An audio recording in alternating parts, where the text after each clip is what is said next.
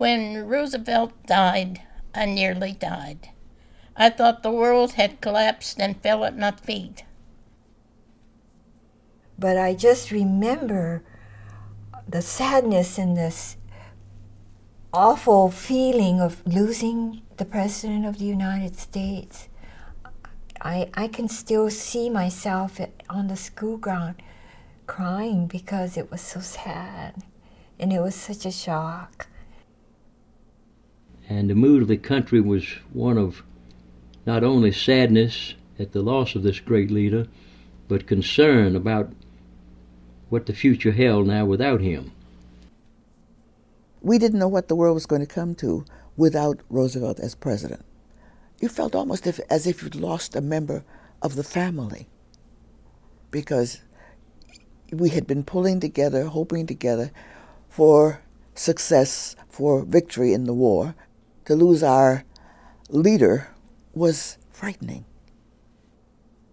And I remember the funeral, the pictures, in Life magazine, the pictures of that sergeant who played Coming Home, and the tears just rolling down his cheeks. The things he had done for this country had created a great bond between the people and President Roosevelt. And that equipped him to lead us through the trials and tribulations of the war because we trusted him. He was always kind and looked out for people. It was hard to describe, but I thought he hung the moon. My father would make us listen to Hitler speeches, and we'd hear, wir wollen kein Freiheit, Deutschland, and then the roar of the faithful Nazis. And then on the other hand, there were Roosevelt's fireside talks, always beginning with the words, my friends, and this wonderful, warm voice coming over the airways. I thought he was an excellent war leader. He knew what he wanted to do, and he would do it. We never thought we was going to lose anything. Always felt confident. We always knew that we could do the job. We always had the materials and things that we needed to do the job. And you see a movie and see the newsreels, there we had our president right there with the other two major powers. And so that certainly gave me a feeling of comfort. I was serving in the Pacific, and I used all the comfort I could get. FDR was a rather shrewd politician, and he made, like every politician, he had to make compromises.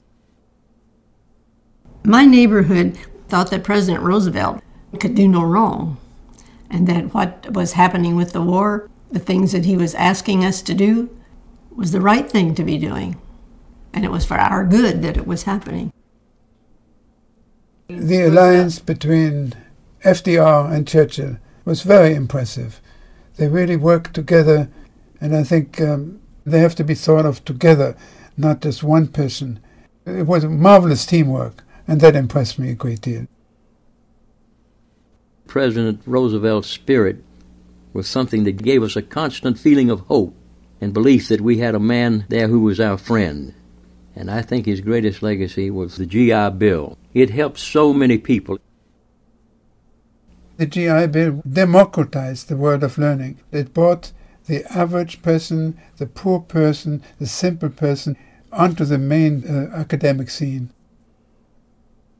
I took advantage of the GI Bill, went to college, came out as an accountant, helped me raise a family, buy several homes. My first house, it was GI mortgage, so I fared very well by the GI Bill.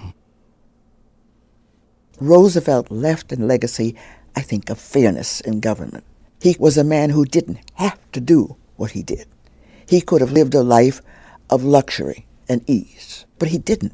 I think we were all aware of that. It made him so special.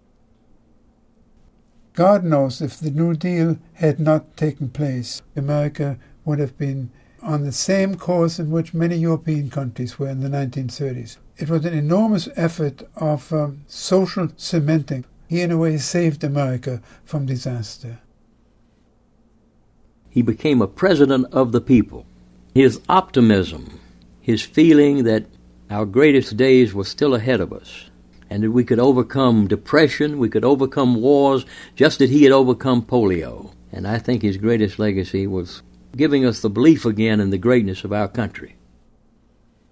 He maintained a kind of global vision, a vision of the United States as a country closely tied to other countries. If we'd had a different, an isolationist president, then the fascism would have prevailed all over the world.